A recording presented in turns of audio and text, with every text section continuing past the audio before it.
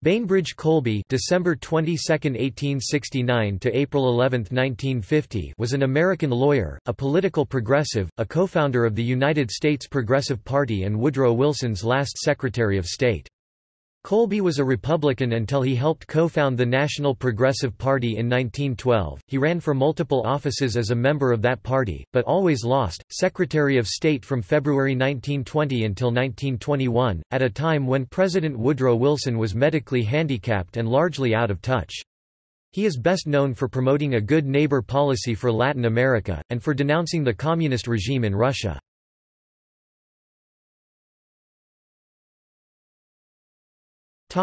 Life. Bainbridge Colby was born in St. Louis, Missouri on December 22, 1869. He graduated from Williams College, where he was admitted to Phi Beta Kappa, then attended Columbia Law School and New York Law School 1892. He was admitted to the New York Bar, and served as a member of the New York State Assembly, New York Co., 29th D. 1901–1902. He spoke at the Colby College commencement on June 19, 1933, at which time he was awarded an honorary Doctor of Laws degree. Colby was married twice. His first wife was Natalie Sedgwick, who became a novelist. They were married in 1895 and had 3 children: Catherine Sedgwick Colby, Natalie Sedgwick Colby, and Frances Bainbridge Colby. Colby decided to divorce his wife while he was in Paris in 1928. The divorce was finalized in Reno, Nevada later that year. The marriage apparently was very contentious, and Colby felt the need to include in his divorce decree a monthly payment of $1,500 to stop Natalie from ridiculing him in her writings.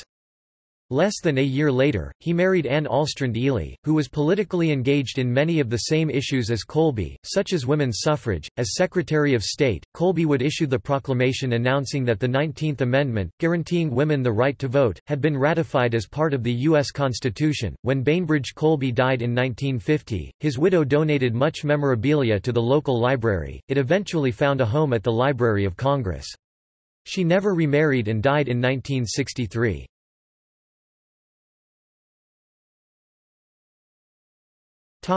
Politics. At the New York State election, 1914, Colby ran on the progressive ticket for U.S. Senator from New York, but was defeated by Republican James W. Wadsworth, Jr. At the New York State election, 1916, he ran again, this time on the Progressive and Independence League tickets, but was defeated by Republican William M. Calder. During World War I, Colby was a member of the United States Shipping Board. Colby was a special assistant to the United States Attorney General in an antitrust action in 1917, and represented the U.S. at the Inter-Allied Conference at Paris the same year.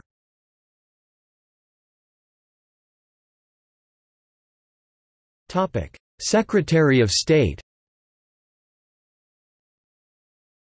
Wilson appointed him Secretary of State on March 23, 1920, after firing his predecessor, Robert Lansing, for insubordination.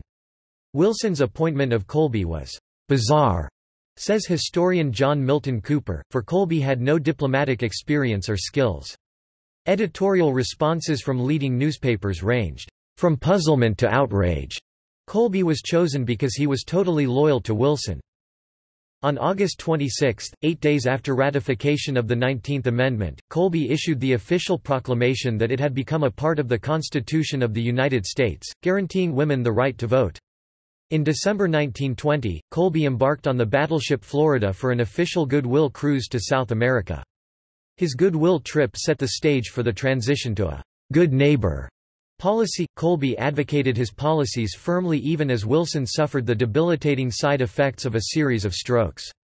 Colby supported the League of Nations and established a precedent for not recognizing newly communist Russia, that would be reversed in 1933. In a major statement in 1920, Colby declared, "It is not possible for the government of the United States to recognize the present rulers of Russia as a government with which the relations common to friendly governments can be maintained. This conviction has nothing to do with any particular political or social structure which the Russian people themselves may see fit to embrace. It rests upon a wholly different set of facts. less than pre greater than slash pre greater than that the existing regime in Russia is based upon the negation of every principle of honor and good faith, and every usage and convention, underlying the whole structure of international law, the negation, in short, of every principle upon which it is possible to base harmonious and trustful relations, whether of nations or of individuals. The responsible leaders of the regime have frequently and openly boasted that they are willing to sign agreements and undertakings with foreign powers while not having the slightest intention of observing such undertakings or carrying out such agreements.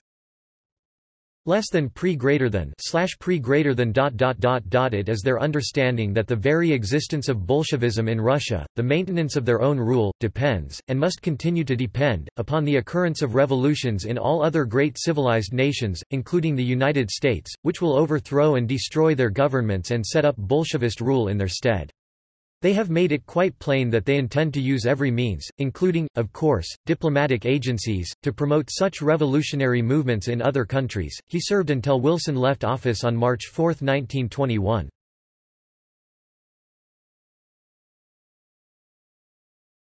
Topic: Lawyers.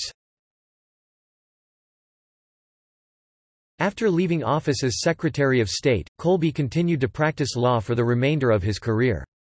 As an attorney, Colby accepted Woodrow Wilson as a partner after the latter's presidency. Colby left that firm in 1923. Earlier in his career, Colby's most notable client was Mark Twain. At the time of his death, Colby was the last surviving member of the Wilson cabinet.